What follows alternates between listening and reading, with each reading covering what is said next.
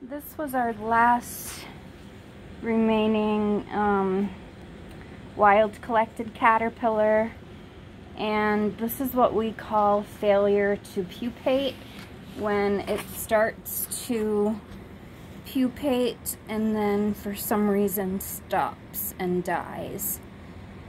So I've got to take this guy down and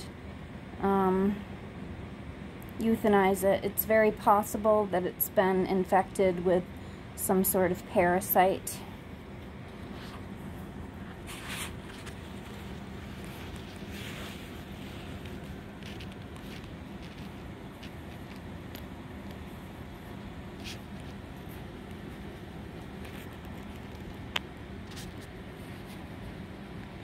See if I can grab it.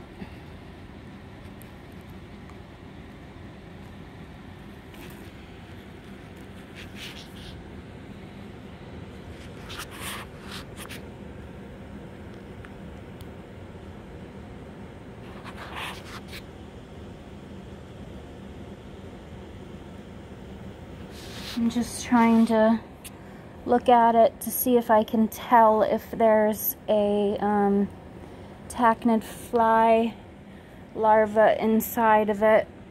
I'm gonna bring it up here to the top. Bear with me a minute.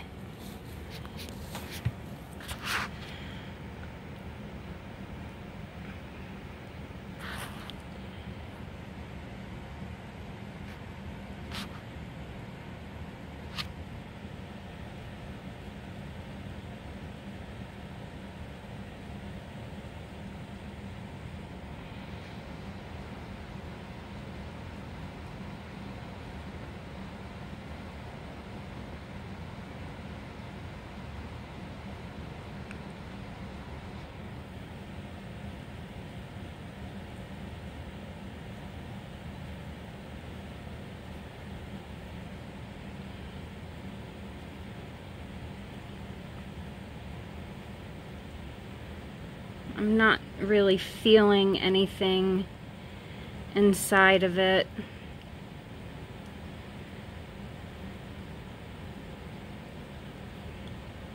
So sometimes you never know the reason that they fail to pupate.